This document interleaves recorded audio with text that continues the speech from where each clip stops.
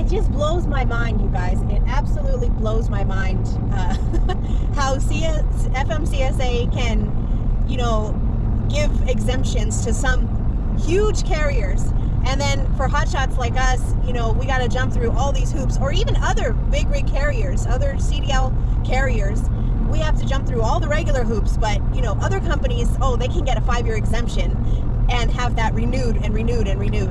If you guys didn't hear this story, it's about CRST. If you've driven on any highway across the country, CRST is a very large carrier. They specialize in expedited freight, which they have all different. They cover all different modes of transportation, I'm sure, but they're known for their expedited freight. And what that is it's team driving. It's team driving, and CRST is one of the big companies that when you have a brand new CDL, they will hire you with no experience.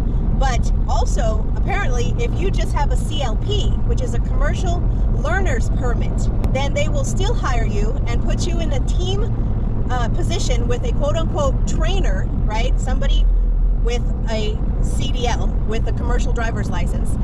And you don't even have to get your own CDL. You can get right on the road with a learner's permit, so long as you're in a team driving situation in one of their trucks with one of their drivers. All you have to do to get a CLP, which is a commercial learner's permit, all you have to do is take the written tests, which they're not even written, they're on the computer. You go to your local DMV in your state and you take 2 or 3 tests, or maybe more depending on if you want any endorsements. All you do is you answer some multiple choice questions, and if you pass, you know, if you don't get too many wrong, then you pass, and they give you a little piece of paper that says, okay, now you have a commercial learner's permit, a CLP, okay? With that CLP, then what you're supposed to be able to do with that is you're supposed to be able to start to train, be able to drive legally on the highways with a CDL holder in the truck with you. That's how you're supposed to train. You're supposed to train, you're supposed to practice your driving, you're supposed to practice your maneuvers, backing up, alley dogs, you know, all of that stuff. You're supposed to be able to practice that, and then when you feel you're prepared for the actual skills test at the DMV, which is the actual walk around, the physical walk around, your pre-trip, your in-cab inspection, your air brakes inspection, your straight back, your offsets, your alley dog, your whatever, your all of that, and then you go on a drive test with the person at the DMV, right?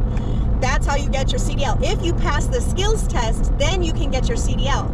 Well, CRST is kind of combining all of those things together. They're like, okay, go take your test and we'll stick you in a truck on the highways with a qualified driver, with a trainer. That person has had 0 time on the road, and already you're putting them to work.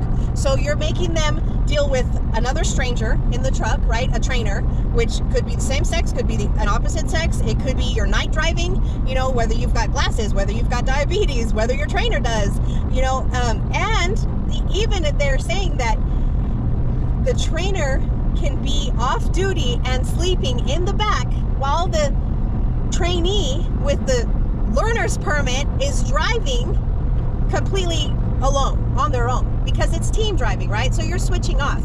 And yeah, you know, a lot of trainers, they'll sit here when they're not technically supposed to. When they're off duty, they'll sit in the passenger seat, and they may, you know, show you things and teach you things. But I just think it's so much of a risk, and I think it's bullshit. You know, I had to go and get my CDL just to run Hotshot because I wanted to haul more than 26,000 pounds. My GCWR of my truck is 40,000 pounds. So in order for me to be able to have that extra 14,000 pounds of flexibility and the weight capacity that I can carry in my 1-ton pickup truck and a gooseneck trailer behind me, I had to go and get my CDL. I couldn't get the learner's permit and then just go and start and just do whatever I wanted. Well, I guess if I had a husband with a CDL, I guess I could have done that. But I was on my own, right? I am on my own. So it's just, it drives me nuts. And the FMCSA granted CRST this 5-year exemption to let them do this training period with team driving. Basically, it's team driving.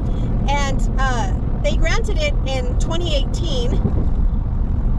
was up in 2023, and then they gave them another one. So their CRST is clear to run this freaking facade, this joke of training for another 5 years until 2028. And they hire over 2,000 brand new drivers, which I think that number is very low. I think that's an underestimate of the amount of drivers that they hire per year that are brand new or just got their learner's permit. And I just think it sucks, because I'm just a little guy, you know, I'm just a little guy. I'm a peon. Nobody knows me in the transportation world. Nobody knows my company.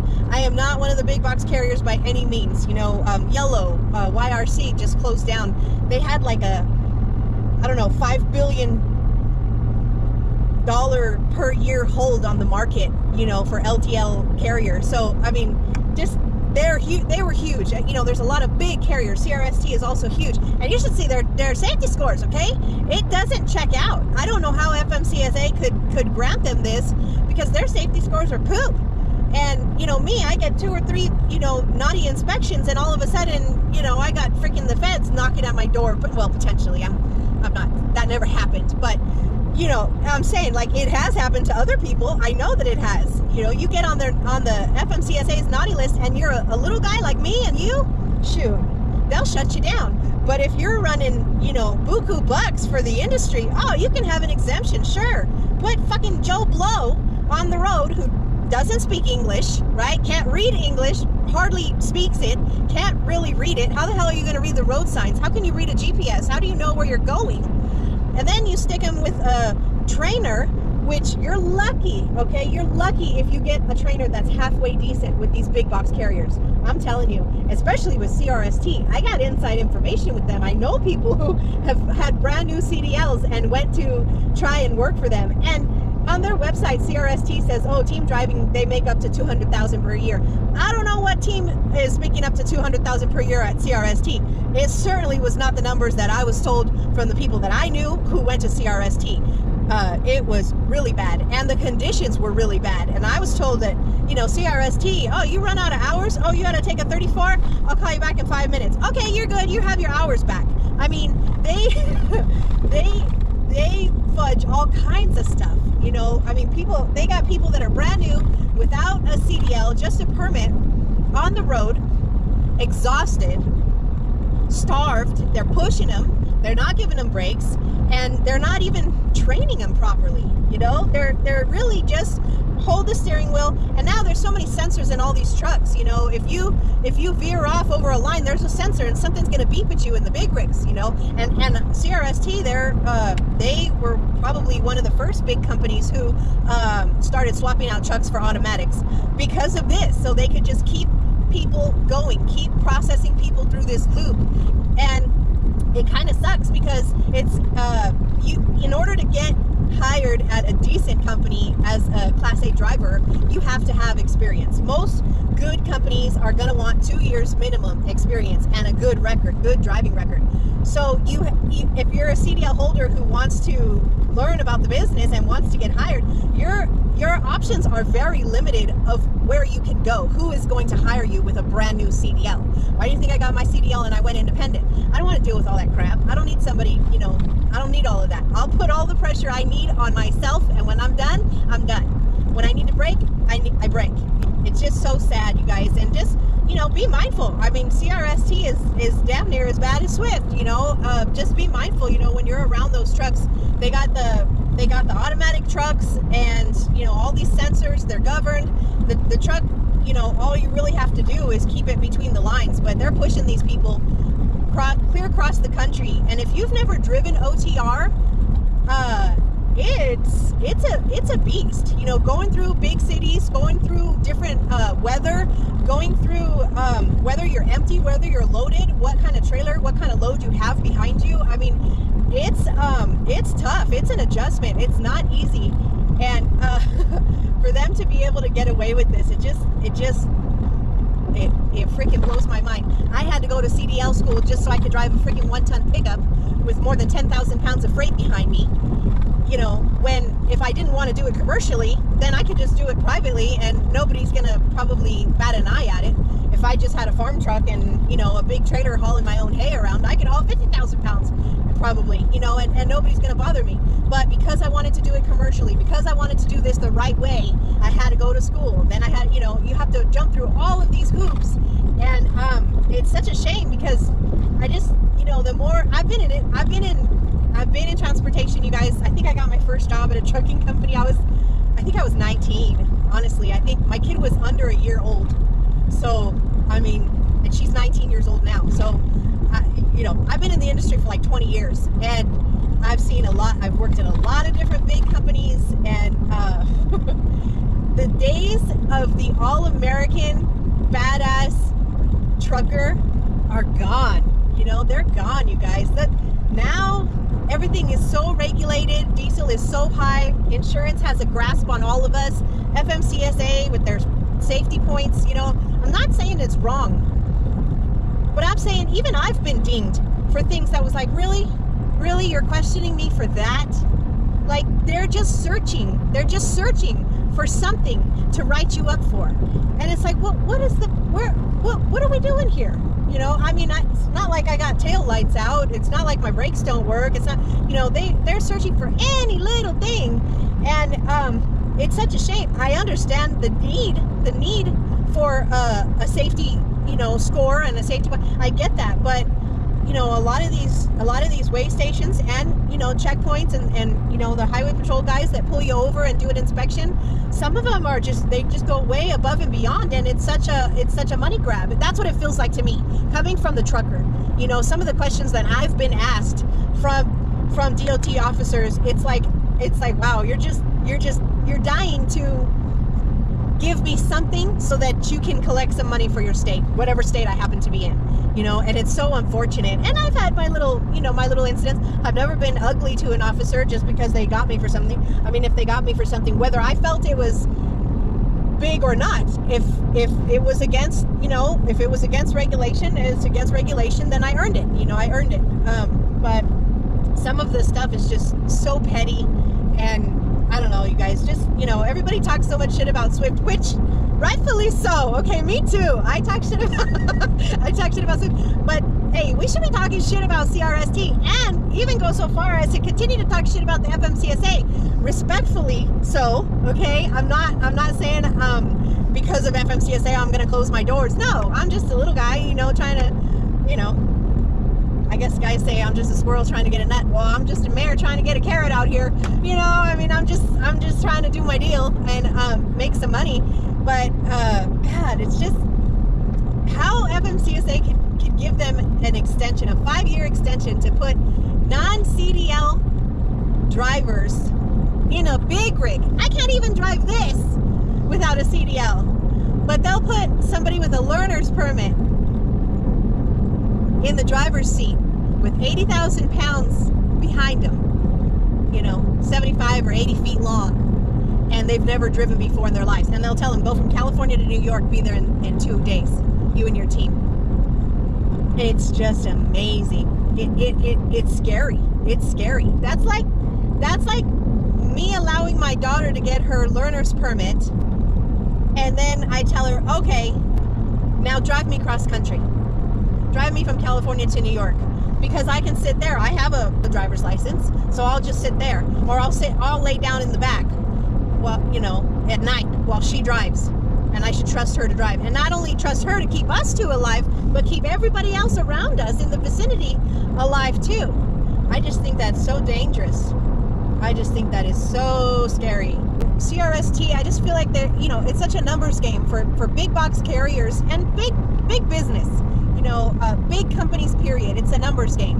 70% are going to flunk out, and that 30% that make it, maybe they stay with CRST, maybe they do good, but that other 70%, you know, just end up moving on to something else, or they hate, you know, being over the road. They hate that type of lifestyle because it's really tough, the position that CRST, you know, puts you in. When I train people, it's nothing like a big box carrier. It's nothing like that. Absolutely nothing like that. And I've trained, you know, I've been blessed to have an opportunity to train more than a handful of people and get them through their CDL process and train them to run Hotshot. And you could have a guy on the road for up to a year with no CDL, and they're just still running him, and they'll take anybody. You know, they'll take anybody. They'll give you a shot, and if you can hack it, maybe you stay, or if you can hack it, at least you stay long enough to get enough experience and to get your CDL in order to move forward and move on to another company. But usually, every big company like that, they will make you sign a contract that you're going to be with them for a year or 2 years or whatever, and they put you at such a low rate per mile that it's like you barely have enough. Hopefully you don't have a household to support, but because you're barely going to have enough to pay for all the stuff that we have to pay for because we live on the road. I feel like CRST is cranking people out in and out so fast that they have such a revolving door. You know what I would like to see? Instead of the FMCSA just going to the executives and they, you know, of CRST and saying, oh yeah, well here's all the reasons why our plan works so great and we need to continue to, you know, hire drivers that don't have their CDL yet. What I would like to see is for FMCSA to put in some undercover people, some people that work for the FMCSA, put them in as CLP trainees into some of those CRST trucks, and let's really see how CRST is running their operation, their day-to-day operation. I don't care about the numbers at the end of the year or the end of the quarter or their driver retention percentages or, you know, how much money they made or they lost, or I want to know, how are you really running your shop day-to-day? Because that's really going to give FMCSA an idea of whether this works or whether it doesn't. I think that would really shed some light on whether this program is successful, because on paper they say, oh, it's successful, yeah, here, take another 5 years extension, you know, so that you can continue to run this program. No, get in the trucks, let's see how it's really running, and start talking to some people who are still working for CRST but are not happy, but they know that they have to pay their dues, they have to sit somewhere and get enough experience so that they can go somewhere else, or talk to some guys and girls that, you know, didn't like it at CRST, that had some bad stories, and that's not just CRST, that's everywhere. With these big box carriers, it's all the same thing. They're popping them in and popping them out. It's constantly a revolving door, and some will stick and some will not, and it's kind of unfortunate when you think about it like that, you know, like, we're all people. But for big box carriers like that, you're just a number, man. You're just a number. So anyways, there is a slight amount of hope other than us talking crap, right? You can go on the FMCSA, there's like a 30-day challenge where people can write up complaints or write up their opinions on this whole scenario, and maybe it can get shut down. I don't think it's going to happen, but you know, you can do that if you guys want to check into that. Anyway, world's going to hell in a handbasket, y'all. You better hold on. Stay tuned. I'll have some more videos coming soon. Stay safe, guys.